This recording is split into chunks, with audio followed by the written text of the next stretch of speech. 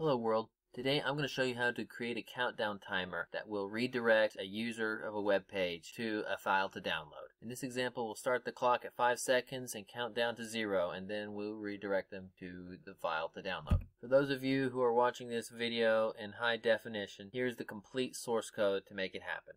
We have JavaScript in the head section, and then we have a couple of paragraph and span tags in the body.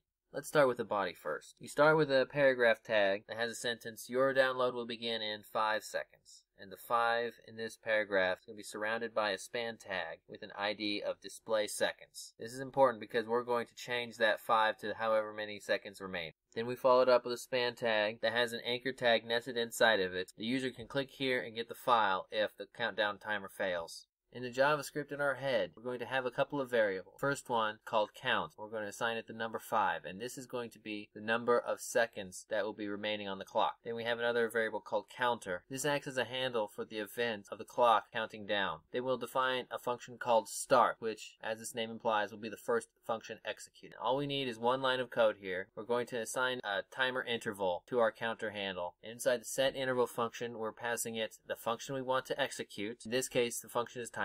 And then we're going to pass it the number of milliseconds that we want this function to execute. There are 1000 milliseconds in a second, so for every second we're going to be executing a function called timer. Now let's scroll down a little bit and we'll define the function timer.